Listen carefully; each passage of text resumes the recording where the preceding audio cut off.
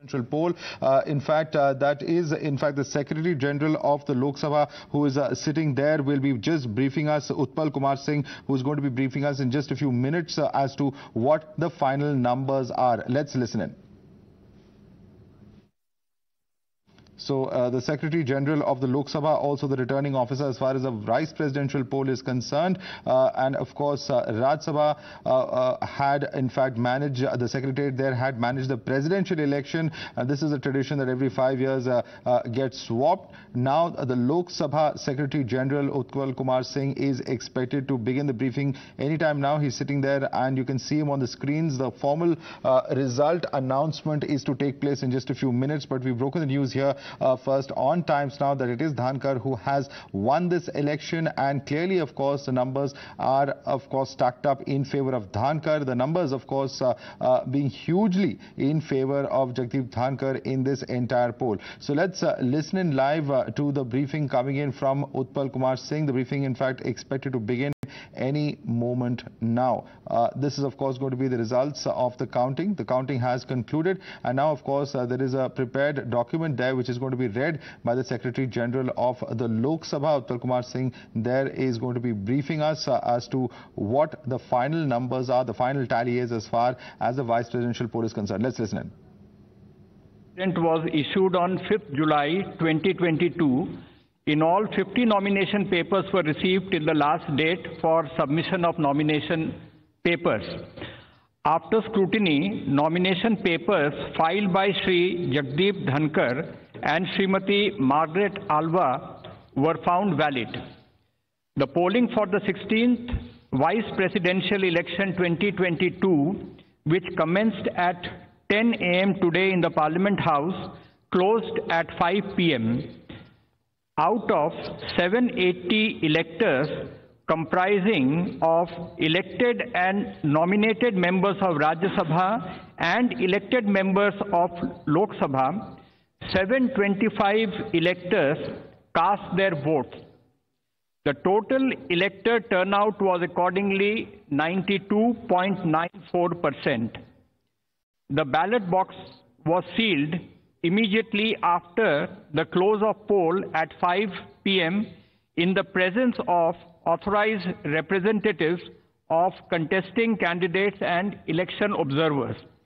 The counting of votes commenced at 6 p.m. after the ballot box was opened in the presence of authorized representatives of the contesting candidates, election observers, and counting officers. 725 votes were polled, which was 92.94% of the total electorate.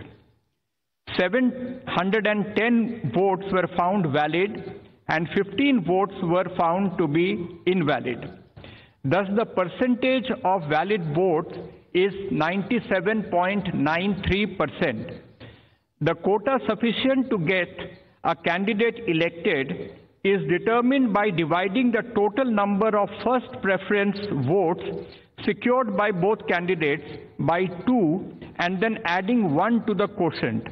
The quota necessary for being elected to the office of Vice President of India was determined to be 356 votes. On the basis of counting, Shri Jagdeep Dhankhar secured 528 first preference votes and Srimati Margaret Alva 182 votes. Therefore, in pursuance of the provisions contained in Section 11 of the Presidential and Vice Presidential Elections Act 1952, 31 of 1952, read with Rule 35 of the Presidential and Vice Presidential Election Rules 1974, I, Utpal Kumar Singh, the returning officer for the Vice Presidential Election 2022, hereby declare that Shri Jagdeep Dhankhar, Raj Bhavan, Ward 45, Hare Street, Kolkata 700001, has been duly elected to the office of Vice President of India.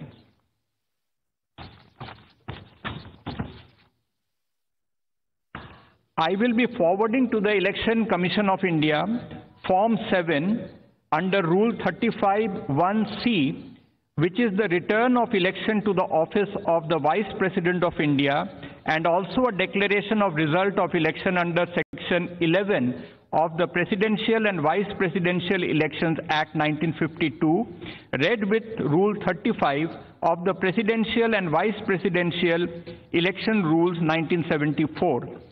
Election Commission of India would then prepare the certification of the election of Shri Jagdeep Dhankhar as the Vice President of India, jointly signed by the Chief Election Commissioner of India, Shri Rajiv Kumar, and Election Commissioner, Shri Anup Chandra Pandey. Thank you. We will send all the necessary papers to the Election Commission immediately after this. Thank you.